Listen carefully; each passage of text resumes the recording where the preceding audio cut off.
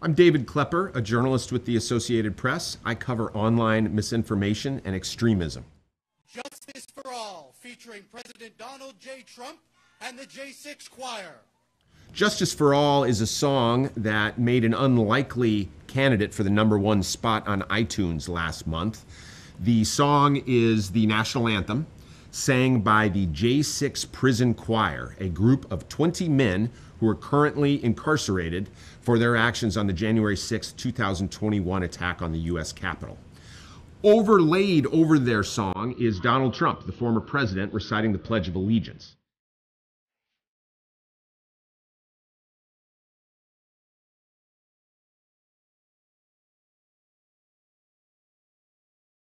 The song is clearly designed to portray the inmates as political prisoners and patriots.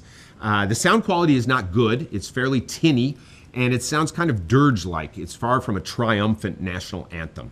Apparently, it was recorded over a prison phone.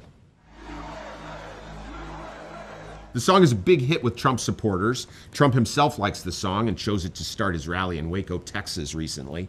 It's also available online for sale for more than $100 for a vinyl recording of the short song. That song tells you a lot because it's #1 in every single category. The song comes to us from two producers with close ties to Trump. One is Kash Patel, who's worked in Trump's administration, and the other is former Fox News personality Ed Henry. The finances of the song are a little murky. The producers won't say exactly how much they expect to raise or exactly what they'll do with the proceeds. They've said they're going to use some of the profits to help January 6 defendants, although they have not responded to questions from the AP about how that will play out.